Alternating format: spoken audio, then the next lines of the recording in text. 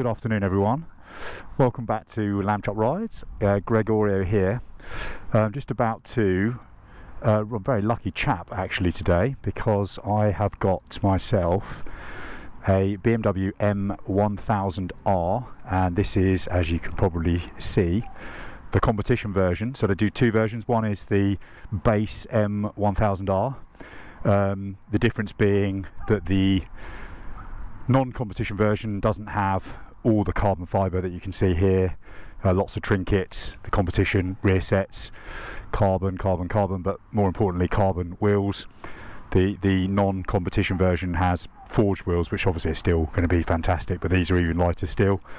Other than that, the bike's pretty much the same power. I think BMW claim 210 horsepower at the crank, which obviously is rather a lot. So yeah, great bike. Lots of the electronics. I've had a play around with electronics. I've put it in one of the Race Pro modes. You get a number of Race Pro modes, which basically gives you the ability to sort of customize throttle, wheelie control, traction control, everything basically, suspension setup, and so I basically customized one of the modes. But anyway, enough of all that. If getting my impressions of the BMW M1000R is of interest, and why wouldn't it be of interest, then stick around and listen to my thoughts. And Chopsy, if you don't mind, let's roll the intro.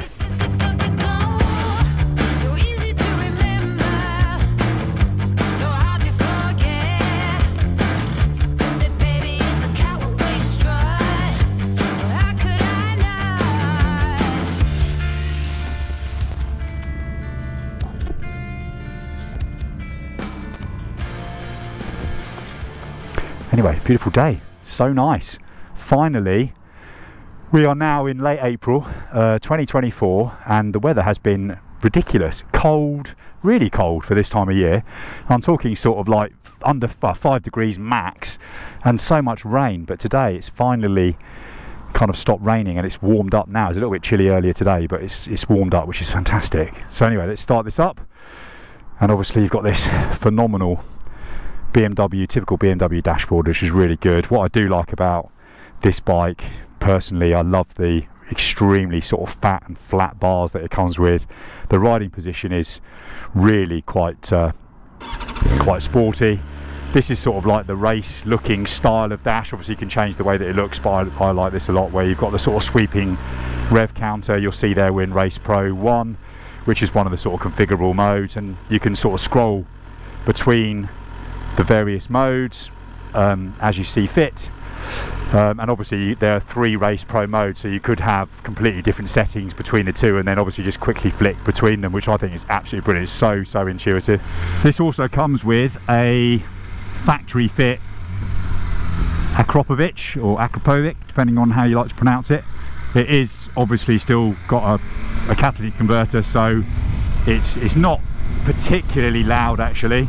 But what I have noticed is, I don't know if it'll pick it up, it's got absolutely fantastic overrun, nice little pops and gurgles, really like that, really engaging. It just feels so taut. The whole bike is taut, and I don't mean taut as in uncomfortable, I just mean taut as in very well sorted. You can just feel the chassis, the brakes already. I mean, they are, and I noticed this last year when I rode one. Oh, a bit wet here. The brakes are probably some of the best brakes I've ever used. The front brake is just, oh my god, look how wet this is. The front brake is gorgeous, really nice feel. I mean, it's 1 or 2 finger braking, and it just, yeah, it's amazing. And it comes with the M blue calipers, which you may have clocked when I just did that kind of quick walk round. Which interestingly, actually, some people I've seen online kind of hate that and think it's a missed step by BMW. I'm a bit worried about myself really, as being a little bit cheap, because I actually quite like them. I think they look quite glitzy, and there you go, I'm obviously very shallow and stupid. So I'm not going to play around too much with the modes on this ride now that I've kind of got it as I like it, and I can tell you now that I just had a little tinker before I set off to change the things that I didn't like about it when I had first picked it up. And it really does, it almost feels, and this is a bit extreme I think, but it does feel like a different bike. To start with, when I jumped on it, I thought, oh, this This is not as nice as I remember. The suspension was ridiculous. The throttle response was literally like an on-off switch, and when you've got this much power, it was just too much. So I've now changed all of that, nowhere near the softest, but just got it into a nice mixed mode, and it feels instantly completely different, better. But the handling of this bike, I mean, it's just, you can just, it's ridiculous. The riding position, as I mentioned just on the intro, I think it's probably nigh on perfect for any riders out there that like a bit of sporty riding. It's definitely not sports bike uncomfortable, but you are cantered forward. The pegs are fairly high and back slightly. The bars are just in the right place. You get weight over the front. They are wide, which again on the road I think it just feels really nice. And so yeah, it is a sort of pretty sporty ride, that's for sure. Oh, it's so nice. It feels just so confidence inspiring.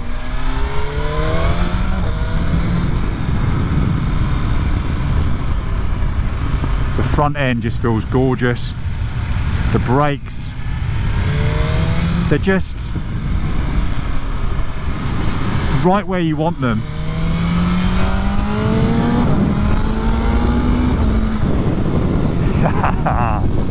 I'm in love. Oh, I'm so annoyed. I loved this last year and I thought maybe it was just a mad moment and I loved it, but it wasn't as good as I thought it perhaps was. It is. It really is. This is something else. Oh, I just wish there were no cars on the road and no tractors on the road, and I wish they just closed the roads and put marshals all over the place and allow me to just do what I like. Maybe if I'm ever become Prime Minister, I'll have a national motorcycling day where we close all the roads in the whole of the UK just for motorcyclists to ride like nutters. Can you imagine? The other thing which I've not mentioned is obviously the motor, the engine. So typical straight four, but so smooth on this bike. And what I like about it on the road is when you are just pottering around, taking it very sensible, it's so flexible, and I think fours have got a bit of a reputation for being a bit down on torque, but this thing is not. It feels instant really. The gearbox on this bike is, I don't know how they've done it, it's so good.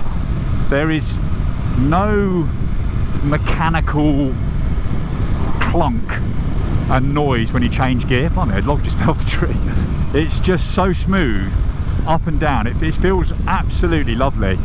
And I think unlike some other bikes, you normally have to, in my experience, particularly on the, well, only on the upshifts, sort of put the gearbox under quite a bit of load for it to be smooth. On this, you don't have to do that at all. When just on very slow roads around town, you can just poodle up from second to third, just select the next gear, and it just slots in with no fuss at all. Really, really nice. And I do think it makes the whole riding experience just sort of a bit more enjoyable and relaxing. And the way I ride is I like to use the gearbox a lot for sort of smooth road riding. And on this, yeah, you don't hesitate to change gear because it's all so seamless. Whereas on other bikes that I've ridden, you can sometimes just think, oh, I won't bother changing gear because I can get away with not, just because it's a little bit clunky or annoying. Not so here. So this mode that I'm in now, in terms of certainly the suspension setup, it is so much softer. And I'm not saying it's soft, because it's not, but it was probably it was a bit unbearable for the road. Now it is totally fine. And I've not got the greatest back on planet Earth, and so I am a little bit more sensitive than others to particularly the rear suspension being too hard. This is totally and utterly fine. I could 100% live with this. Other things as well, all the usual gadgetry. You've got the turn wheel there for all of the controls, and I'm not actually massively familiar with using that, but I've just, as I say, had a little play for 10 minutes to change up some of the configurational settings on Race Pro 1, and I found it really intuitive and easy, so I like that already. It's good. Obviously got cruise control, got heated grips, so you've got all the creature comforts that you'd ever need. It's very, very good. I'm sorry to be so positive, but when you just get on a bike and actually it is obviously a pretty amazing bit of kit. Well, this definitely is.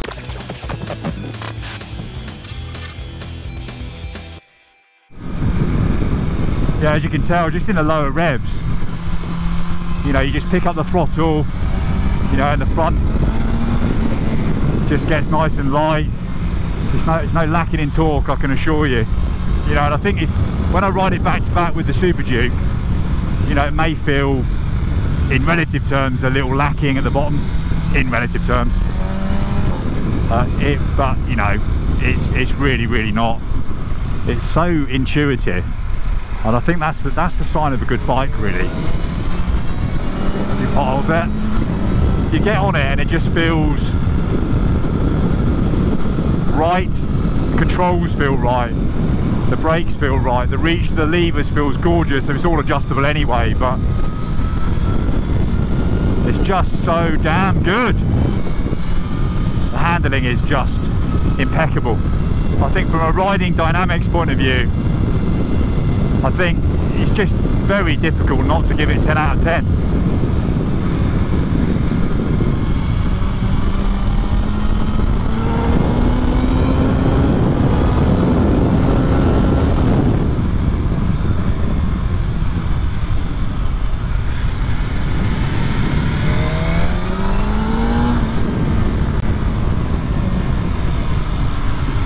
Good bit of road, this nice and varied.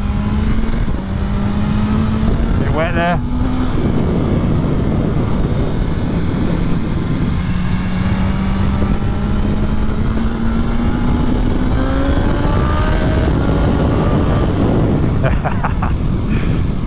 Oh, honestly, the ultimate test for a bike is, could you see yourself owning one, buying one? I really could. Where do I sign, sir? Where do I sign?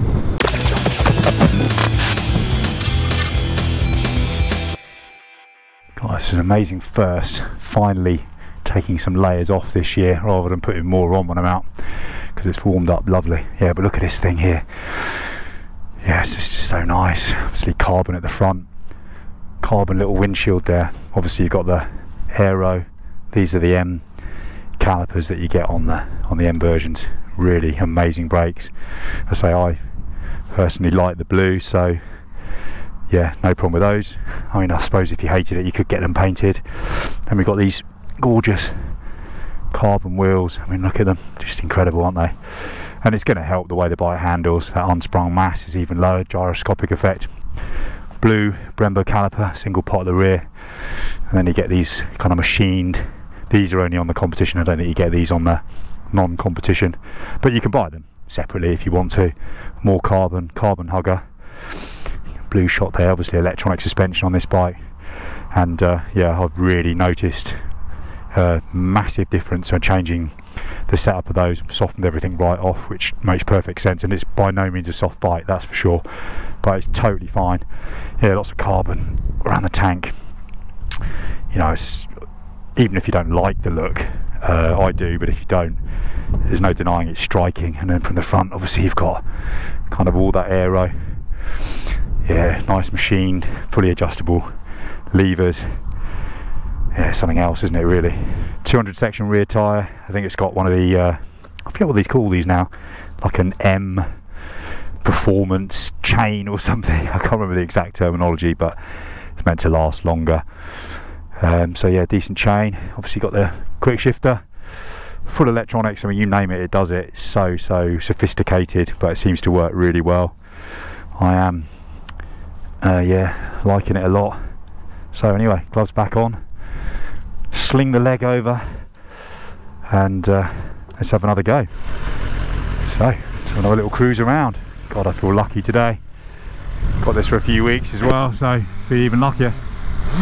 Ooh. Cut that out. That was on the bike, that was me being a moron. Yeah, this has also got the M, everything's M, isn't it, with BMW? It's got the M seat, so it's sort of shaped in a way where it's actually, I've not really noticed the sore body in about an hour and a half of fairly continuous riding. but it's nice. You can sort of hang off it and move around on it nicely, which on this sort of bike I think you'd want to do more so. So yeah, no real complaints from me. I'd say there's not a lot not to like, and I will try, you know, I'm going to try and think of some criticisms, but I don't want to criticise it just for the sake of it. It's not a criticism, but it's just a more of a deep question really. Do you really need this much performance, full stop? You know, and the answer is of course you don't, because you simply cannot use it. I mean, I'm doing 4,000, just over 4,000 RPM. You know, I'm not even touching the sides obviously of what this thing can do, so you don't need it, but it doesn't mean you can't have fun on it, because the handling is so good, the braking is so amazing. You feel very safe on it in the sense that it's so capable that no matter what you want to do on it, it does with such ease that it does make it pretty safe. Obviously it's not safe if you were to go ridiculously fast on it, but I think it's, you know, some cheaper bikes, you know, they can feel like they're getting a little bit bent out of shape quite quickly, and you could argue that, you know, if you're doing some brisk road riding, they're not as safe as something like this. So you can't justify needing this, but I certainly bloody want it, and yeah, I do like it. And I feel with this bike, I can feel where all of your money's going. It's going in top componentry, all the boffins at BMW, just really thinking about all the things that it needs to be capable of doing, and they've done a really good job. And yeah, it is really good. It's definitely, you know, I love it. I'd buy one, I'd like one, I want one, you know, and that's what it's all about. I'm obviously far from cool, but I feel cool on this, and I think that's important as well. You know, with some bikes I get on them and I feel awkward on them, not because they do anything wrong, but I just don't feel at home. I don't feel like that on this. It's good. So anyway, we'll cruise around here. I won't ramble on for too much longer, but my advice is to anyone looking for a new bike, if you want something that is highly capable, quite desirable, very adjustable and adaptable depending on how the mood takes you and how you're going to ride it, and very easy to do it, and you know, you can have all these modes set up, customise in the way that you like, and then you just literally toggle between them. If that's the sort of thing you want, you really ought to check this out. You know, direct competitors, it goes without saying, all the obvious ones. Ducati Street Fighter V4, more money, but I'm sure, and I've not ridden the very latest version of that, but it's meant to be much improved over the one that I did ride about 3 years ago. Super Duke, obviously, 1390. You then got the MT10 SP. What else? Aprilia Tuono, which is a little bit long in the tooth now, to be honest, in relative terms. And don't get me wrong, fantastic bike. My son rides one and I adore the thing. It's brilliant, but it's not as sharp, I don't think, as this in reality. You know, it feels heavier. You know, it's beautifully handling bike, the Aprilia, but it's not like this. So at the moment, for my money, and it's not because I'm on this right now, I think this is my pick and my favourite, which is kind of fairly surprising because I'm not normally the biggest BMW fanboy overall, not for any other reason, just personal taste really, but this is really good. It's just so easy. It's beautiful.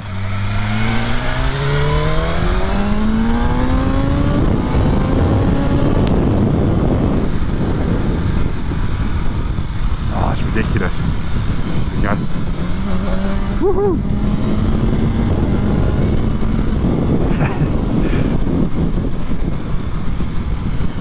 I honestly cannot believe how much fun this thing is.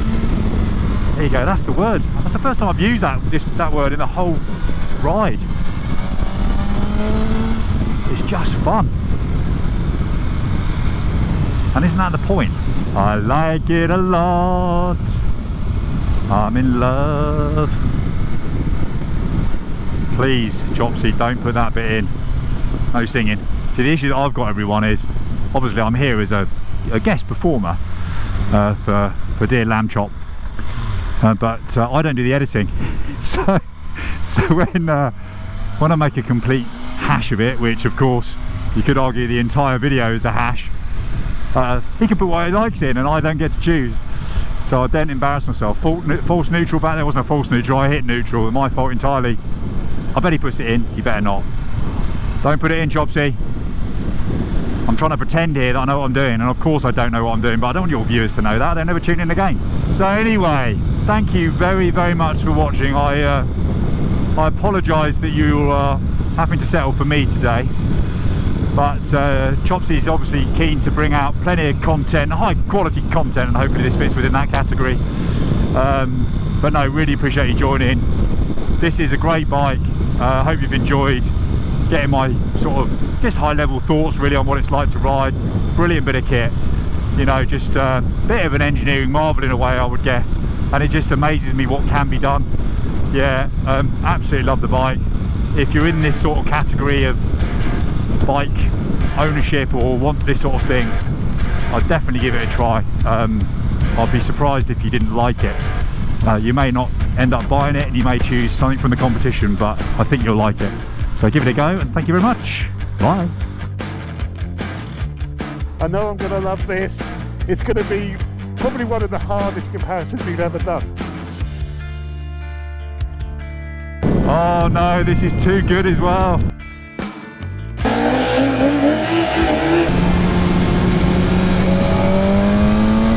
Nice bit of grunt out the corners. So much drive out the corners on the twin as well. You just got that power right there, haven't you? Yeah, this is lovely around there. 3, 2, 1, go!